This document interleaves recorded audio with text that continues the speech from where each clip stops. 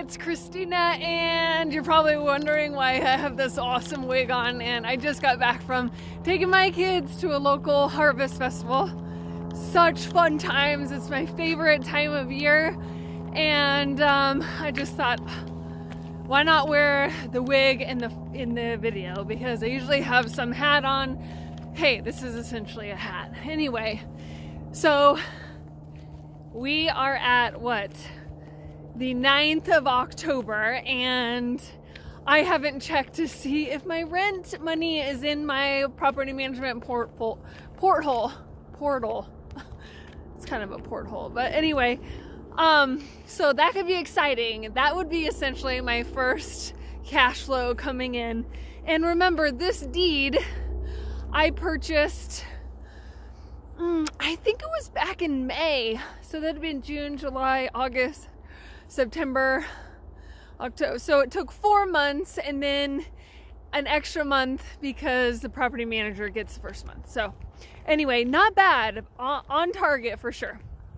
So you guys know that I got my first redemption on Friday. It's Sunday today, and Friday I got my first redemption. Had to sign the quitclaim, get that back. And it got me thinking, do I need to contact my coach and see if I need to fine-tune my approach? I've been targeting occupied properties, but should I not be accepting properties, or considering rather properties that are owner occupied? Do those have a higher rate of early redemption? I don't know.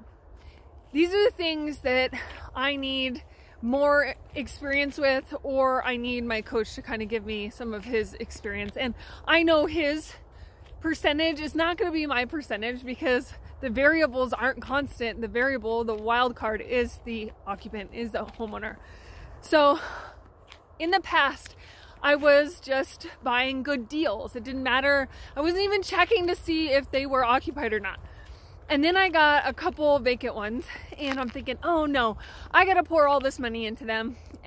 But I forgot, or it didn't click, that the more I pour in for the preservation improvements, it actually adds to the redemption total. And I know I keep saying that. And the reason why that's important is because that has to be reimbursed.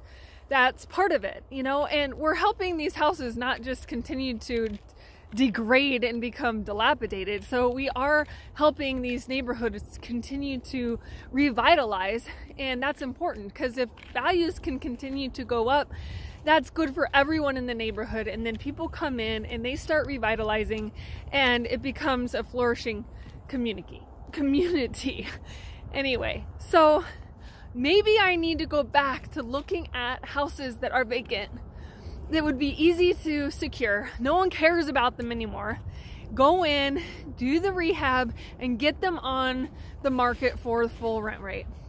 Instead of buying occupied, then negotiating a 50% rent rate to give them a discount, and then not putting any rehab, and then obviously prolonging those rehab totals. I don't know.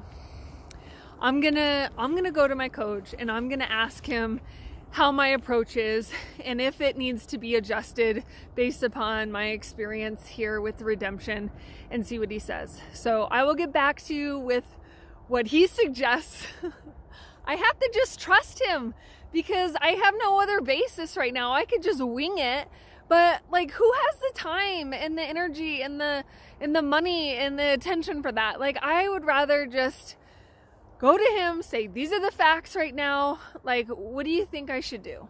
So anyway, that's all I got.